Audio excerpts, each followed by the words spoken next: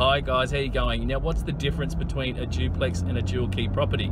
This will depend on where you live, it seems. Over the last 12 months or so, we've been doing a lot of stock runs with investors that come up from Sydney and Melbourne, and it seems the terminology changes. So just to clarify, I know I've said this before, but a dual key property is one home on one title and it has one set of costs. So picture a low set home or even a high set home split into two. So a low set home, it'll be split down the middle somehow, so there'll be a configuration of a 2-bedroom or 3-bedroom on one side and a 2-bedroom on the other, or a 4-bedroom and a 1-bedroom on the other, just depending on the configuration, the allowable configuration from the council in that area. But the benefit of a dual key property is there's only one set of costs, so it's one home on one title.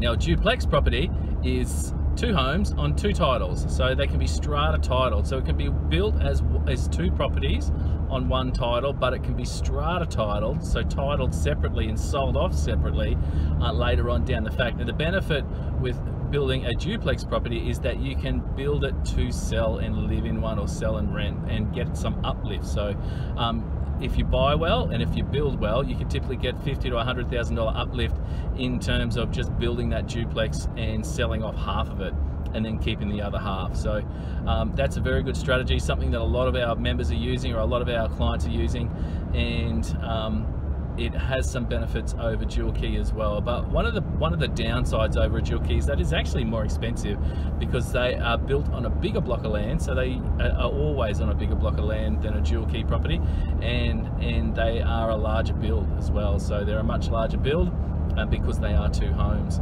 two separate homes. So that's typically the difference. If you have any more questions, or if you're not sure of anything, just let me know at aaron@assetpropertypartners.com.au. Thanks guys.